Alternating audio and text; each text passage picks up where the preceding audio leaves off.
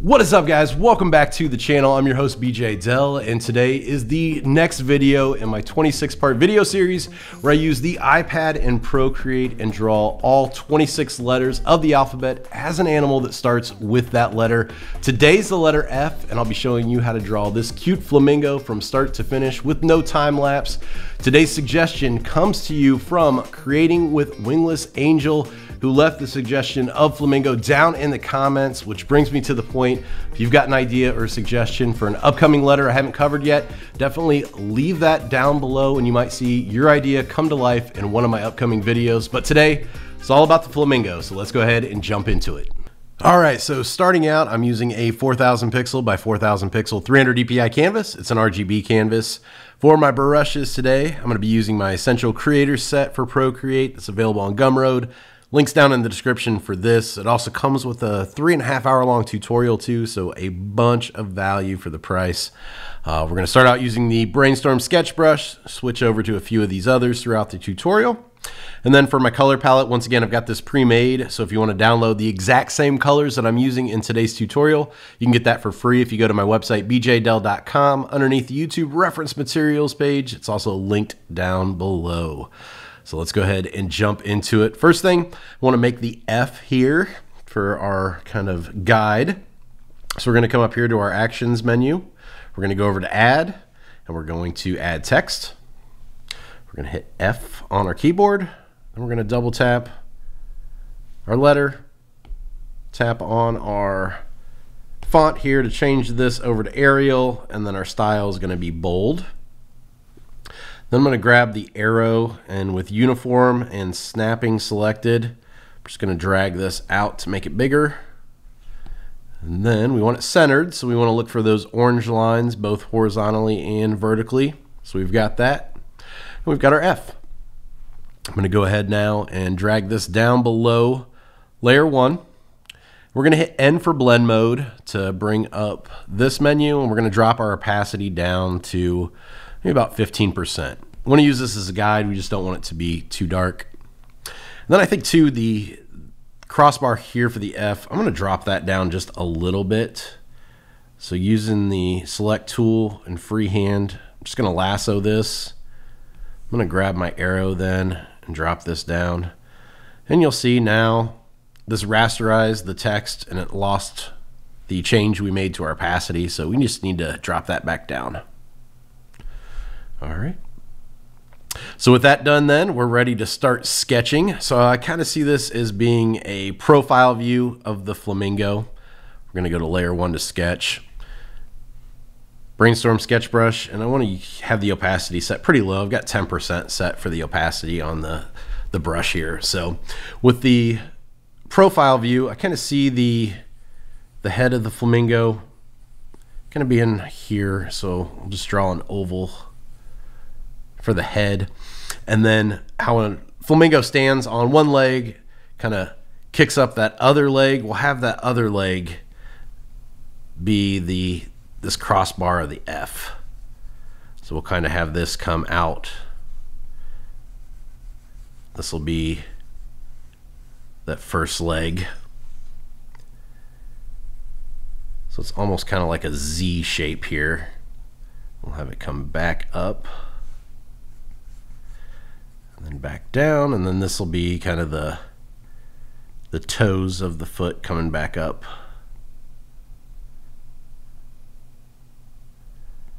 Just like that. All right, so now that we've got that one, we can go ahead and put the back leg in here. So I'm just gonna do a straight line here, and a straight line here. And then kind of an oval down here to represent where the foot's going to go, and then we can start to fine-tune that. Just throw in the toes here for that foot. All right. Now with the head done here, we can start working on the beak. So we're going to have the beak kind of come out and curve back down and around.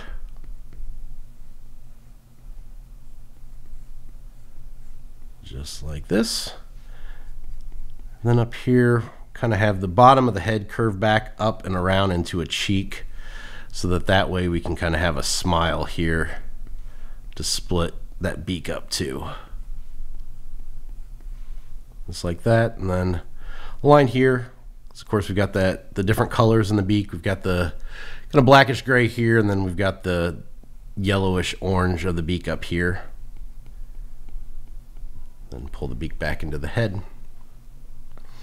Okay, now that we've got that set, before we do any more details in there, let's kind of work on the body here. So usually with a flamingo, of course, if we've got the head here, you've got the beak here coming down the neck, you've got this nice kind of S curve to the neck, which is really kind of one of the main attributes of a flamingo. Since we've got it in this position though, we don't have the luxury of having that upright S shape there. So we're gonna kind of have to fake it here and still have a nice curve so it reads like the flamingo. So we need to have a nice curve on that neck as it comes into the head, just like that. We'll pull the bottom of the neck there. So this is going to be then when it comes into the body, so we can kind of draw almost like a teardrop shape here for the body. And this front part will be the belly as it comes around. We'll also have these kind of haunches here where the legs come into, just like that. And then this neck will come in and around to this back wing here. We'll do some lines here for the feathers of the wing as it comes up. Maybe some more feathers up top here. All right, I think that looks pretty good. Finally then, to kind of finish this off here in the front, we'll get an oval here for the eye, and then kind of add some details in here for this. Get the pupil in here, kind of looking back there to the back side, and then maybe get an eyebrow here at the top. Kind of a fold or crease there as the beak meets the head. And just kind of darkening up some of these lines. There we go. So there's our sketch. Really rough, really loose, but really that's what I always preach, that the sketch phase is to keep it loose. It's not to try to get every single detail in there and make everything perfect, because we're just going to go back over these lines when we ink, which is the next step. So taking too much time in this is really just a waste, because you're going to go back and redo everything anyways. So just getting that loose feel is really what we want. So let's come up here to the layers now. Let's turn off our F, and we can see what we're left with our sketch. And now we're ready to begin the inks. So to do this, let's go ahead and make a new layer on top of our sketch. And then once again, we want to drop the opacity of our sketch, just like we did with our letter. So I'm going to drop this down in the 30s. We want to be able to see it. We just don't want it to be too dark. With that done then, we're going to come back up here to our brush library, and then I'm going to select the smooth inker. We've got a bunch of really curved lines here, so I'm going to adjust this just a little bit. So I'm going to tap on this to bring open the brush studio. Then we're going to come to stabilization, and I'm going to turn streamline all the way up. It's going to help us kind of smooth out our lines, and we go too slow and we got a little bit of handshake in there, and it's not going to show in our lines. All right, with that done then, we're ready to start the inks. So I'm going to zoom in here. Now, especially when you're doing inks, if you want nice, crisp, clear lines, I really suggest zooming in as far as possible if you're drawing digitally. The better it looks zoomed in like this, the better it's going to look when you're zoomed out. And then we're ready to start. Size-wise, I've got this preset as the 7% default. And then I'm just going to start bringing in these lines around.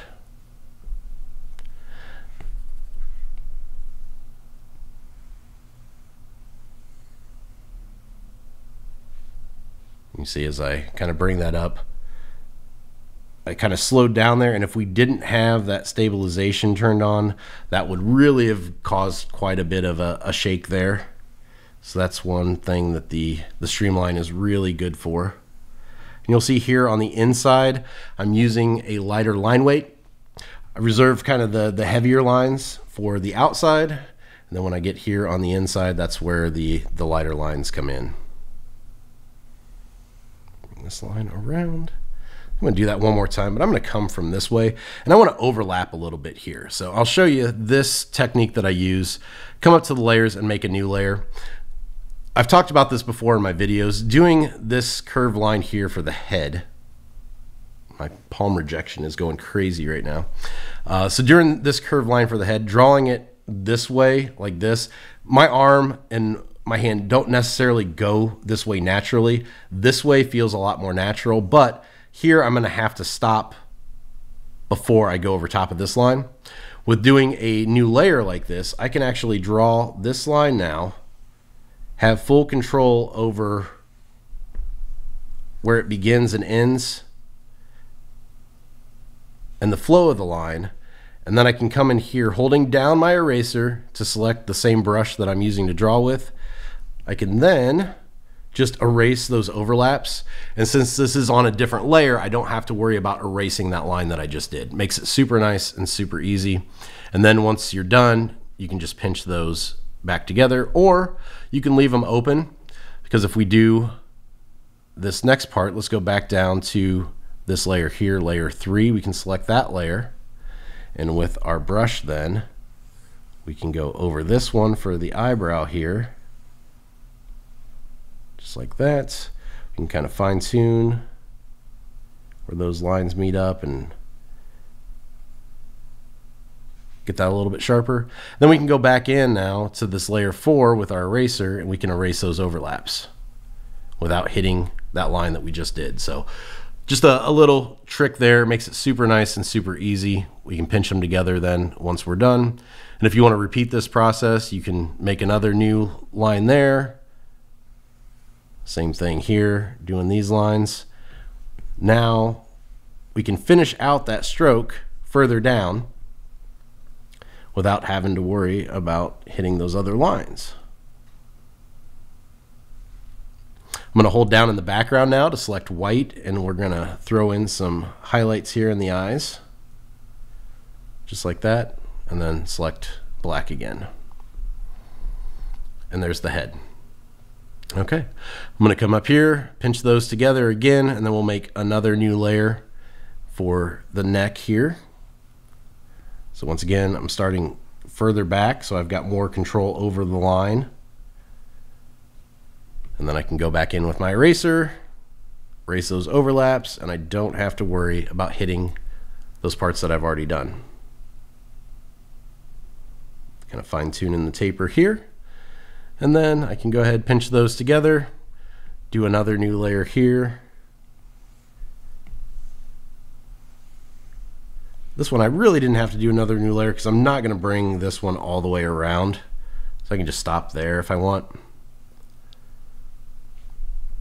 I'm just going to go ahead and pinch those together now. And then I can make another new layer for the neck, which actually, I think I'm going to do the neck before the belly here so that I've got this where I want it. So this is on that new layer again. Get the neck in there. Erase the overlaps here. And then pinching those together and another new layer.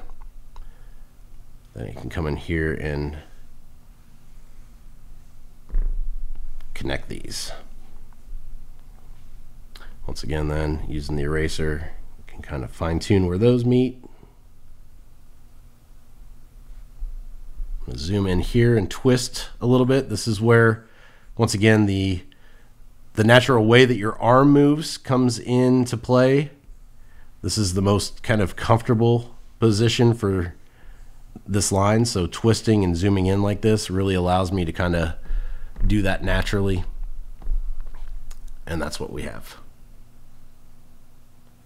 Now I think this line with the curve though, this is where the thought process comes in when you're drawing from the sketch phase to the inking phase. I think that really needs the same curve as the top here rather than just that curve. You see how this kind of comes around here. I think we need that same curve there. So if I start down here further, kind of bring that up, I think that looks a little bit more natural with the curves we already have in here. Pull this back here. And then coming down to the bottom layer now, I can bring this line up. And erase into that taper. Once again, twisting the canvas here. This is a lot more comfortable to do it this way.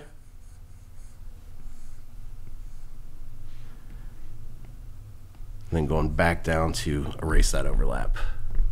And I think that looks a lot more natural. So now pinching those together, you can see that everything's back on one. Another new layer again.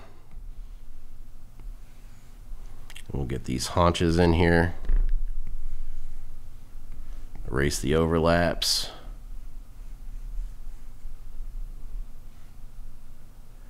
On the same layer then, we can start to pull up the feathers here, and then also these feathers. Just like that.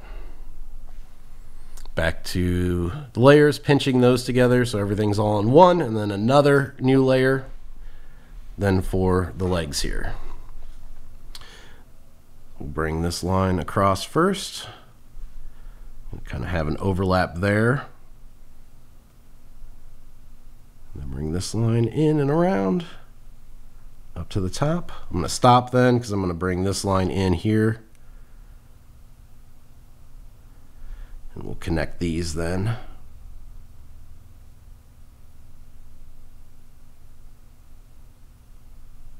I'm going to zoom in and twist again. And this is something that'll come natural to you once you kind of realize and find the way that you're most comfortable with drawing lines. Twisting the canvas and zooming in like this will do wonders to making lines feel more natural. It's going to feel more organic, and it's not going to feel like you're fighting against yourself. I'll do some overlaps here where the legs crease in.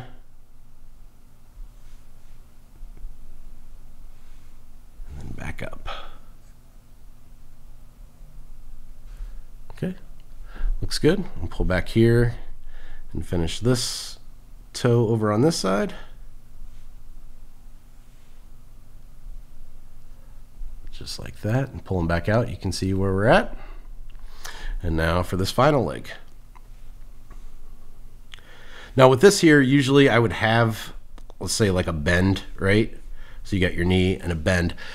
The way that this leg worked though, of course we had to kind of play with the anatomy, and the crease here has to be a little bit higher than where it usually would be.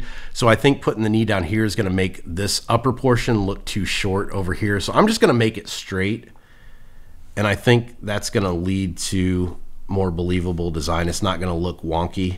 And it might look wonky and you don't know why it looks wonky. So that's why I decided just to go here and go straight with this one. I think it's a wiser choice. And pulling back then, you can kind of see what we're left with. So there's our outlines. Let's turn off our sketch. Let's pinch together our lines layer, and you can see exactly what we're left with. And now here, if you want to, you could go in and add some extra details. So pulling in tighter here, we could add in some, dots here for some texture across the beak. If you want to, do some extra feathers around certain areas here. If you wanted to draw in some extra lines around the eyes for detail, this is where I kind of decide, okay, what else does it need? I'll also go back in after I've done the color flats and the shadows and highlights as well, just to kind of fine tune stuff and add from there. But right now I think we're good. So there's our outline. Let's go ahead now and move on to adding the color flats. So to begin the color flats, we're going to come up here to our layers menu. We're going to tap our lines layer, and we're going to set this as reference. So what this is going to do is it's going to allow us to drag and drop colors on new layers. Using the layer 3 or lines layer is kind of like a coloring book guide as far as where they go to. So if we come down under layer 3 now and make a new layer, then coming up to our color palette, we've got this light pink color first. We're going to drag and drop that in for the body. So there we go. Really quick, really easy. You can see the benefits of using this technique. Now another new layer here. We'll go back up to our color palette. We've got the yellowish orange for the beak. So we'll throw that in there. Then we can also go ahead and throw this in for the legs. I'm going to hit continue filling here because instead of dragging and dropping now, we can just tap inside of each of these areas and they fill them in. Back up to the layers menu, another new layer. Back to the color palette, we've got this gray color for the beak, the bottom here. And then on that same one, let's go ahead and do the eyebrow, this dark pink. We're going to use that for the shadows, but we can use that for the eyebrow too. Back to our layers menu then, another new layer. We'll select white. That'll be for the eye. And then one more new layer here. And we've got this kind of seafoam green color. That'll be for the iris, which I'm going to zoom in tight so we can drag and drop that in. If you stay zoomed out for little areas like that, you're probably going to miss them the first time. You'll hit the lines. And if you hit the lines, then it's going to do that. If you're zoomed out though, you might not notice that it did that. And then if you're further down in the process and you notice, everything's going to be screwed up. So it's really beneficial to zoom in to get that color drop in there. And there we go. We've got all of our colors laid in. Color flats are done. So now it's time to move on and add the shadows and the highlights. So to begin shadows and highlights, we're going to come back up to our layers menu. Let's start with the body itself. So the pink, we're going to make a new layer on top of this. And then we're going to tap this and we're going to set this as clipping mask. So what this is going to do is it's going to allow us to color in on this layer, and it's only going to show up on the areas that are colored in on the layer that it's clipped to below it. So this pink. So if we color down here, nothing's going to show up. If we color in here, nothing's going to show up. With that done then, back to the color palette, we're going to choose this dark pink color. With that selected then, I'm going to come back up to my brush library and I'm going to go to soft rendering. And we'll start out with this preset size of 7%. And I'm going to zoom in here and start to get underneath here. So with this, I see the light source coming in from this top right-hand corner. So we've got shadows coming back down here and here. And on this side, highlights are going to be here and here on top of the cheek and on top of the leg and foot there.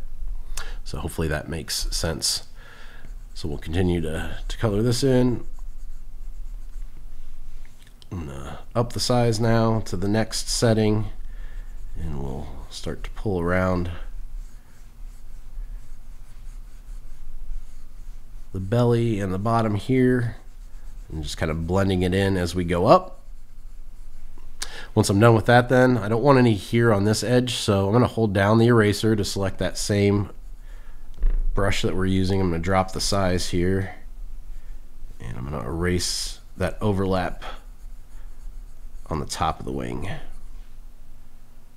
If you're not happy with the way that it flows too, you can also hold down the smudge tool and you can bring in the smudge to kind of blend that in as well. I'm going to go back to the eraser and drop the size down to about 2, and I'm going to pull a little bit. Actually, we'll go up to 3. Pull a little bit of the shadows away from the front.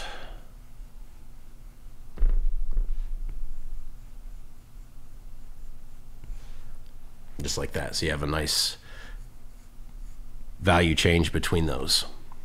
All right, back to my brush. I'm going to continue this around. Actually, I'm going to make it the bigger size here, the 28%.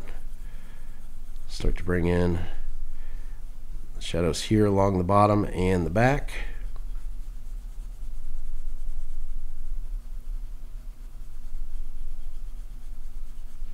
Just like that. And then I'm going to drop this down to about 3%. We'll bring in the shadows here underneath these feathers.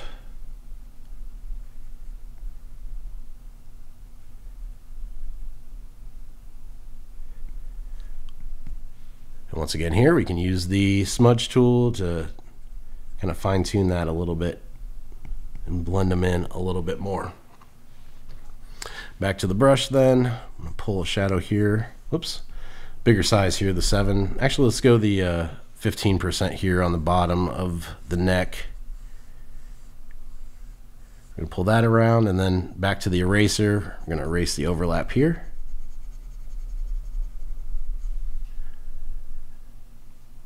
Back to the brush and the lower 7% one. We'll use this for this cheek at the bottom. So up the size here to the 15, kind of pull it up around the back of the head.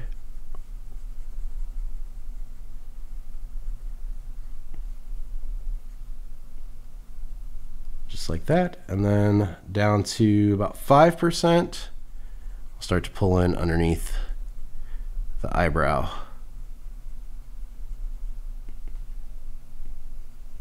Just like that. Okay. Back to the eraser now. I'm going to hit the sides of these feathers on the wing. I'll also bring some extra highlights in there in a second. Now I'm going to hold down on the background and select white. With the same brush, we're to drop this down to 3%. We'll use this across the front for the highlights. So the head and that little overlap there, the beak, that connects. So bring around on the cheek here. Top of the cheek. Up this to the 7%. Get a little bit here along the neck and the back. And dropping this down to the 2%. Gonna hit the sides of the wings here. Just like that, and then the eraser just to erase any overlaps. All right, back to the brush, 7% again. We'll hit the front of the belly here as it comes down. Also hit the front of this wing.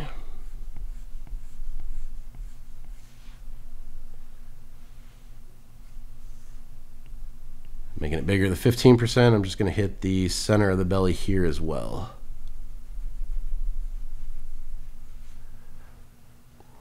And then we'll do that same technique here inside the cheek. All right, looks good. So we've got the pink done then. Let's go ahead, come back up to our layers menu. We've got layer 5, which is the orange part of the beak and the legs. So let's make a new layer. We're going to tap that, set that as clipping mask. Coming to our color palette then, we're going to go with this orange right here. And then with this, I'm going to switch over to the soft hatch shader. We'll drop this to about 3%. We'll see where we're at with that. That's not bad. Let's go a little bit bigger, maybe 8%. That's a little bit better there. So I'm going to bring this soft hatch shader around here. Blend this in so we've got a nice shift in the values there. Just like that. Then we're going to come back up here and we've got this yellow. We're going to use that for the brighter highlights then and hit around the top. Just like that. We'll do the same thing now to the legs. So back to that orange. Still using that soft hatch. I'm going to drop this down to about 3% now. And we'll hit this back side and underneath. And I'm going really, really soft right now as far as pressure goes. I'm not applying a lot of pressure here.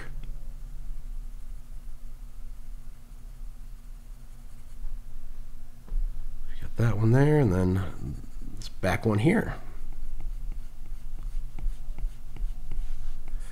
Along the bottom. And then this one here, which I'm going to use the eraser here and pull away some of that from the top on both of those. Now back to the color palette and selecting that yellow, dropping this down further to about 2%. We'll hit the front here. Then using the smudge tool, I'm going to blend that in where those meet. Back to the brush. And hitting those areas that'll be highlighted. All right, just like that. Now back to the color or the layers menu. We've got layer 6, which is that black, and then the eyebrow. So we're going to make a new layer on top of there. Clipping mask again. We're going to go ahead and select the black here. And still using that soft hatch shader. Make this the 4%. Hit the underside of this here.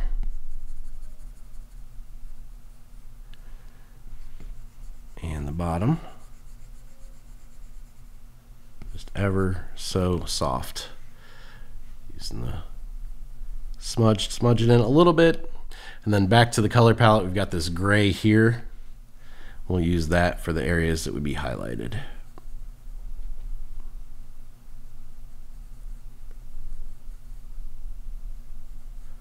Get those in there, and then maybe kind of a shine there in the center as well, which we can then use the smudge tool to kind of blend that in a little bit. All right, looks good. Finally then, we're going to select the whites. And then we're going to go back to our brush and soft rendering, drop this down to about 1%. Zoom in here and get the edge. Actually, we'll go 2 or 3%. Get the edge of this eyebrow. And get a highlight across there.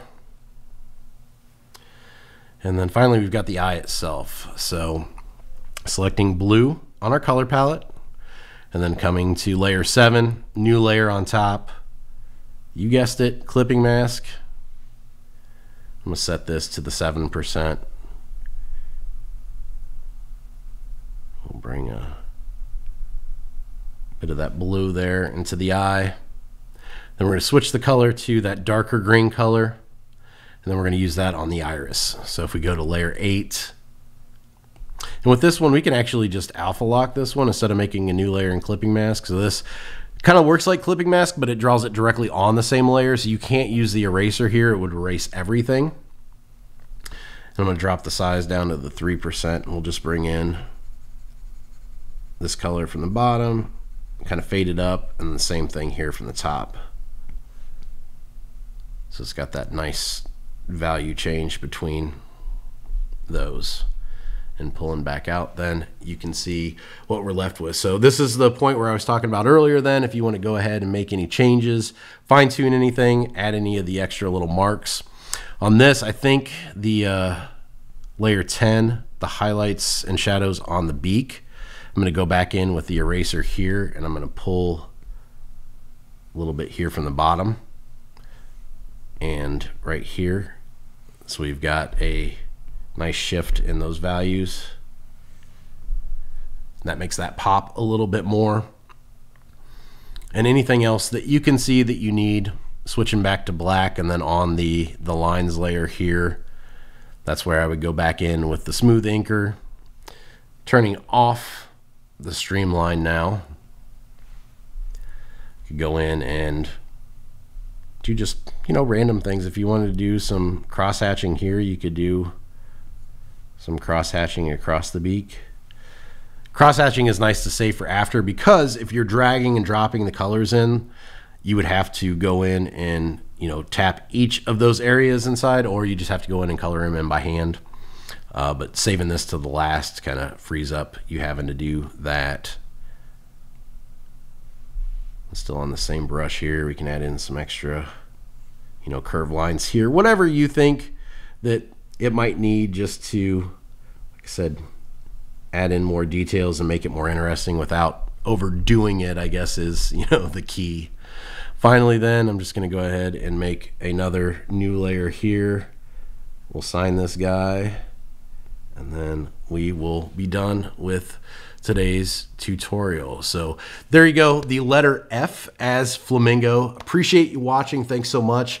Do me a favor, if you liked today's video, if you found it helpful or useful, definitely give it a thumbs up. Subscribe to the channel if you haven't already too, so you can get alerted when I post new videos. That'll happen when you hit that notifications button. So hit that bell as well.